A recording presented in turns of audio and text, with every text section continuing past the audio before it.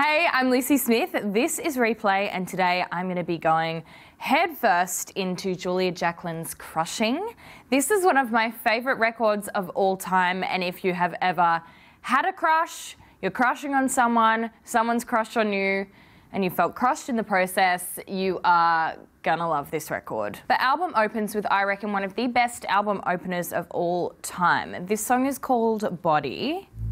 I fucking love this song. Like, I could speak for 40 minutes on this song alone. You know when you're at a function with someone and they rub you the wrong way, something happens and you can't pull them up on it in the moment because you're in company. You leave the function, you get back to the car and you're in the car and there's just this tension while you're waiting for someone to just break the ice and talk. That is this song. It's just, you just feel this tension. So we never know if Julia Jacklin's songs are autobiographical. She never specifically says, but basically in this one is the story of them being on a domestic flight. The person she's with goes and has a dart in the bathroom, gets caught, and then they have to basically turn back around and go home. She never gets the money back for that weekend. And it is just cutting.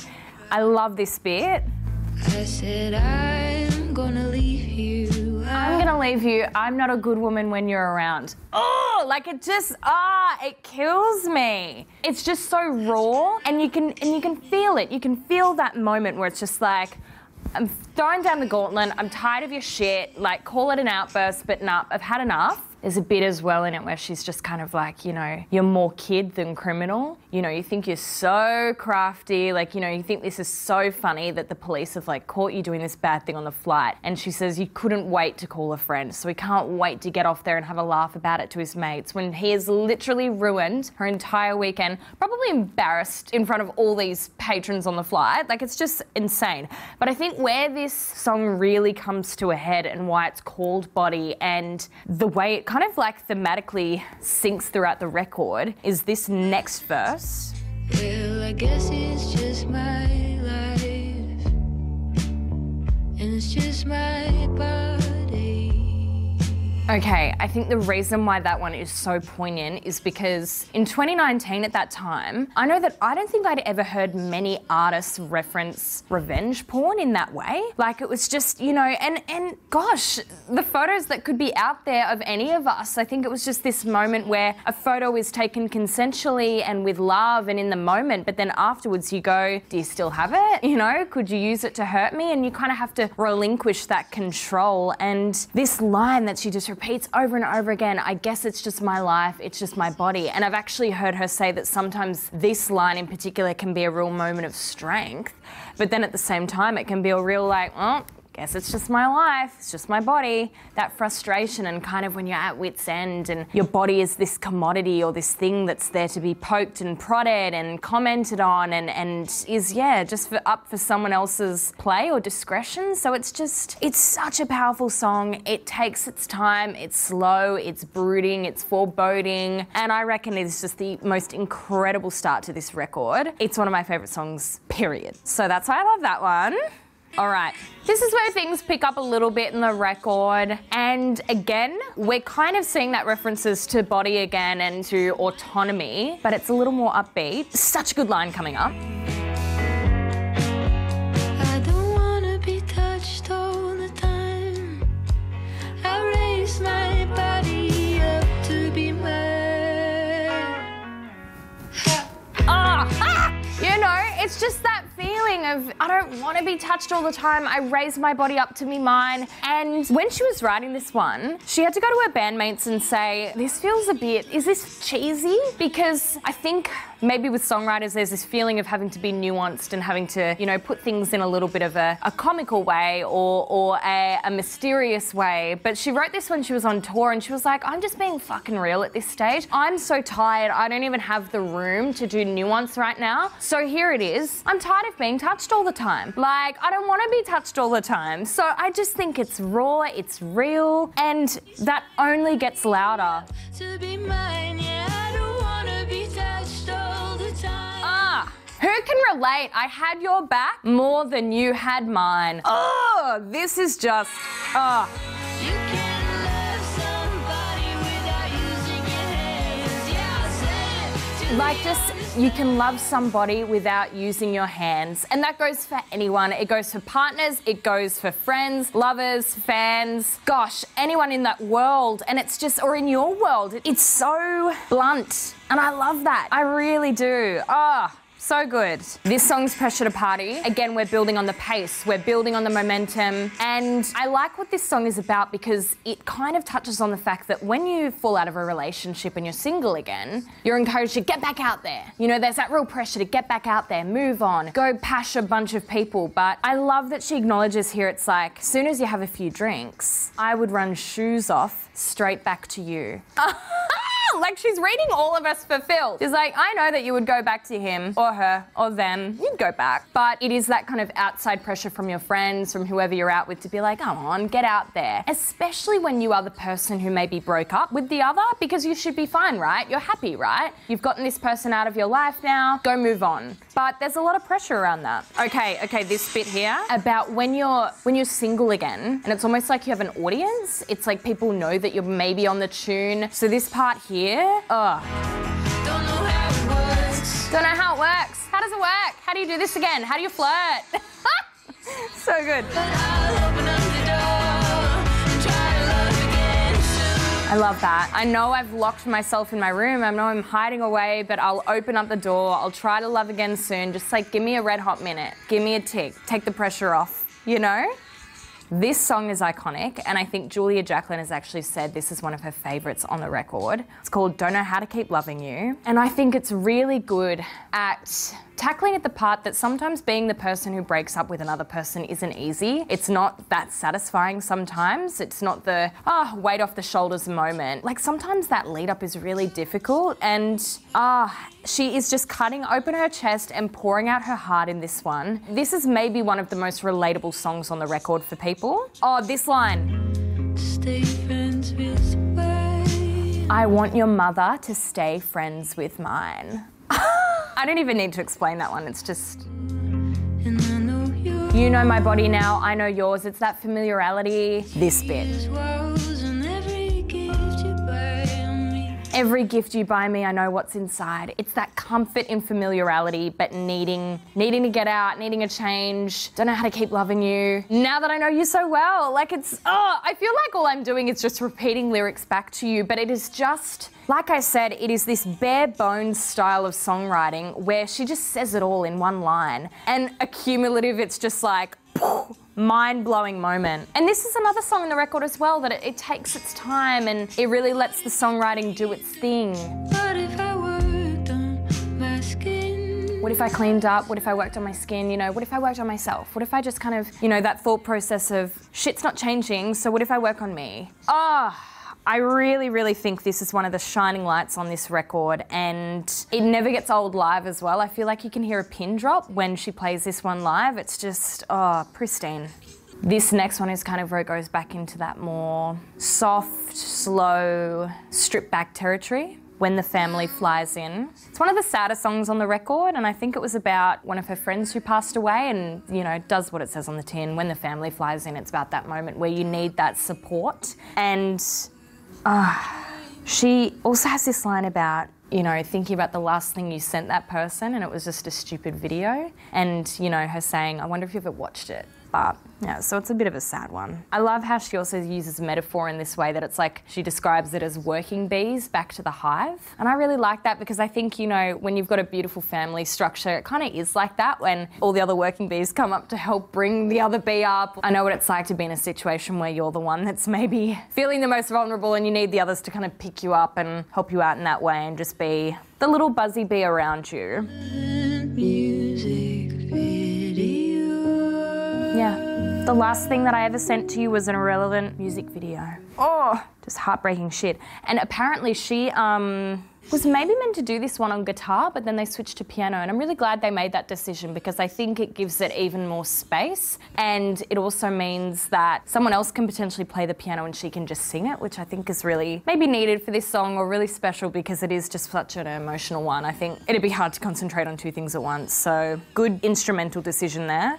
All right. This next one is Convention. And I do like, this is the middle of the record, smack bang in the middle. And I quite like that because I think it is a nice breathing point. We've just come out of such an emotionally heavy song. We're kind of seeing the end. We're kind of realising stuff, in the words of Kylie Jenner. We are realising stuff about relationships, about breakdowns, about breakups. And this song in particular is about, I think, I saw it live once and I think she said it was about maybe an open mic night where some guy was trying to mansplain one of her guitars or guitar pedals to her. I could be wrong on that, but it was actually written during the time of the US election, and she said she was listening to the radio with her mum and, you know, just hearing people talking shit, and like, you know, it is kind of that feeling of, Say something, can I give advice? That line, it's just like, can I say something? Can I give some advice? You know, just these unsolicited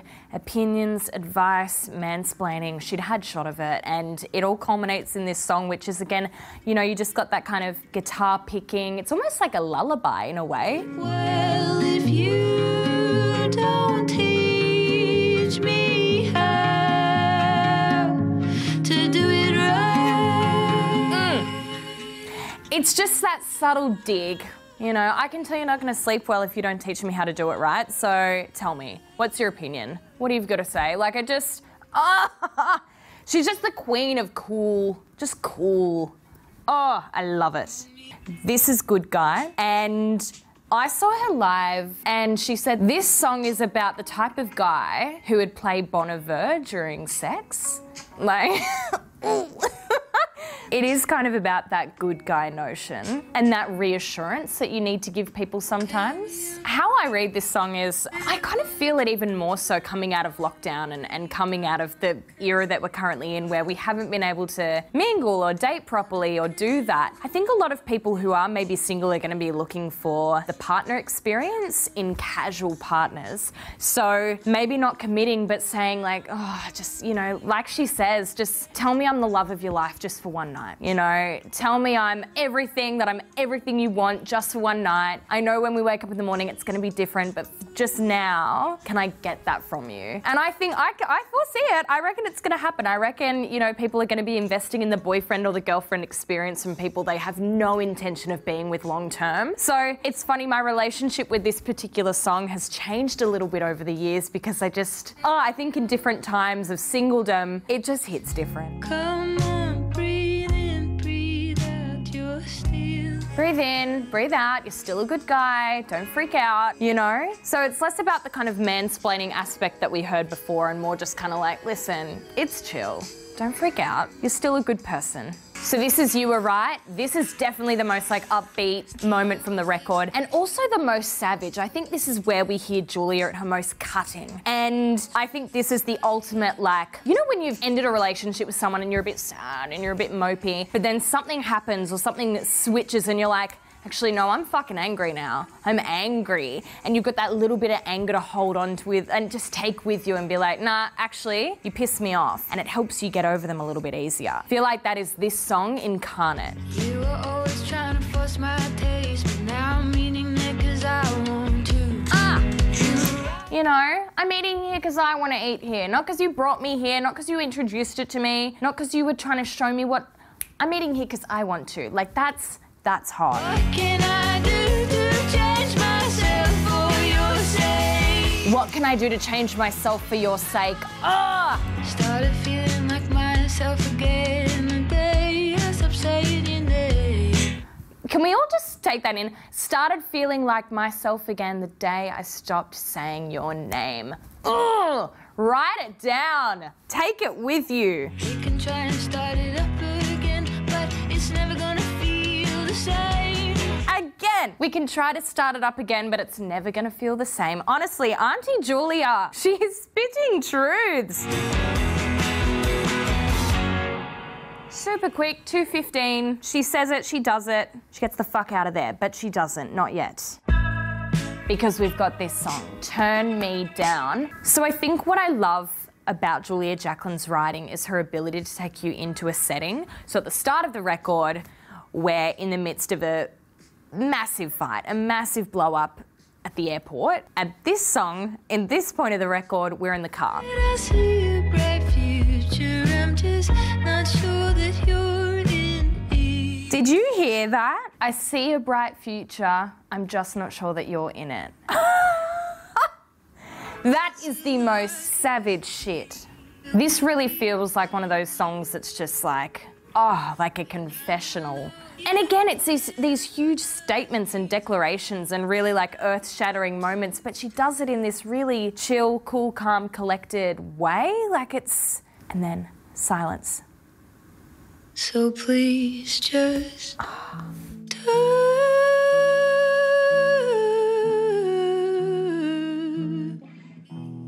me down. It's so raw. It's like, just turn me down. You know, like I said earlier about the very simple, honest, straight up songwriting. Again, it's just turn me down, and she just repeats it over and over again.